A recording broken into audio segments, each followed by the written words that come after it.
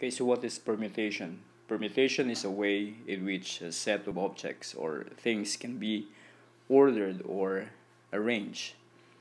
So for instance, if we are given 10 books, we are given 10 books, but a shelf can only accommodate 5 books. In how many ways can you arrange 5 books on the shelf coming from the 10 books? So the permutation, to now count or to find the number of permutation, we use the formula, which is NPR, and this is n factorials over n minus r factorials, where n is the number of the given objects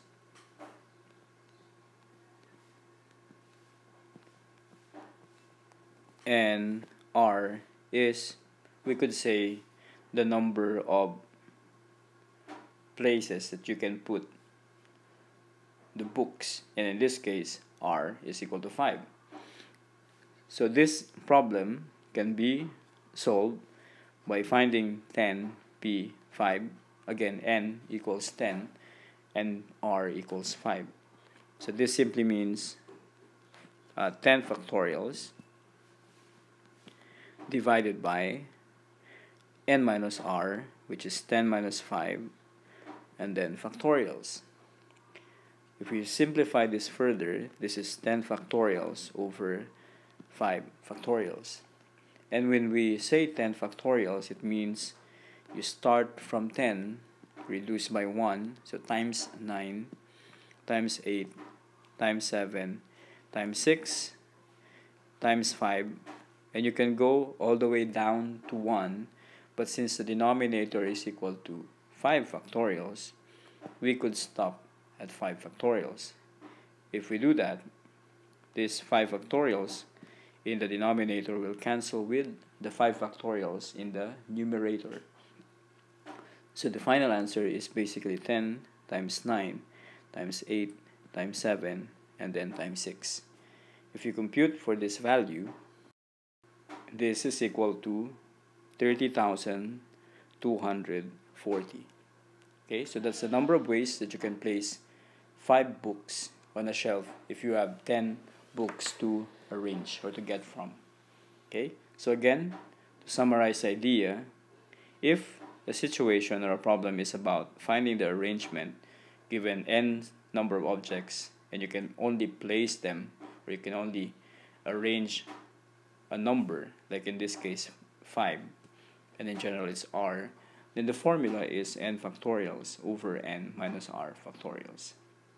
Okay, so just to give you more insights about this permutation idea, if you take a look at what we obtained when we simplified the 10 factorials over 5 factorials, it became 10 times 9 times 8 times 7 times 6. Now permutation can be viewed in this way as well. Remember that from 10 objects, we could only place 5 books on the shelf. So meaning to say, the first place can only, or can accommodate, not accommodate, can select any one book from the 10. So I have 10 options. It could be the book 1, book 2, book 3, book 4, or the 10th book. Okay, but I can place any of the 10 on the first. And if I place one book already on the first place, then that means I have 9 options on the second. Then I have 8 options on the third. Then I have 7 options on the fourth. Then 6 options on the fifth. And this is consistent with the fundamental counting principle, in which you multiply the number of ways that you can have for the first, and then for the second, and for the third, and so on. And that's basically 10 times 9 times 8 times 7 times 6. So this is also how you could see permutation, aside from using the formula n factorials over n minus r factorials. Okay? So I hope the idea of permutation is clear. You have the formula, and you also have another way to look at it in terms of the fundamental counting principle. Okay, that's it.